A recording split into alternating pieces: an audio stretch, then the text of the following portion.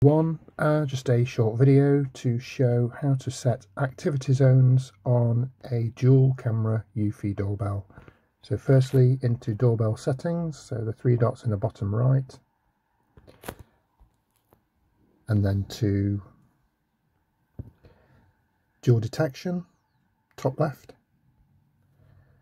Then we scroll down to activity zone at the bottom of the screen, and then we click on front view activity zone.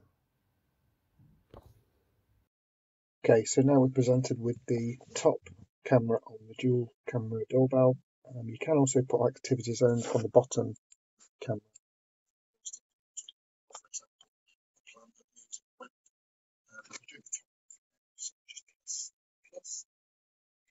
We want to put an activity zone, so this will be the zone where if there's movement I get a notification.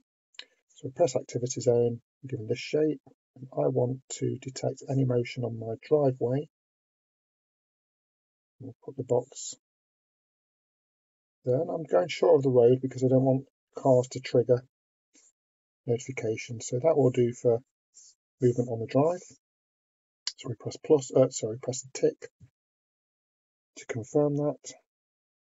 We then can put in an ignore zone or ignored zone in red. So this will not notify me of any movement in this area. I want to ignore everything that moves on the road. So it's a busy road. We'll put that a bit higher for buses, etc. Okay, that looks fine. So what we've got there is blue zone, I will get notifications, red zone, any movement in there. The app won't notify me of any movement. And although the blue zone is quite low, as soon as somebody starts to walk up the drive and gets level with the car, it does pick up. So any questions, let me know in the comments. Please give me a like and a share, and subscribe for more videos. Thank you.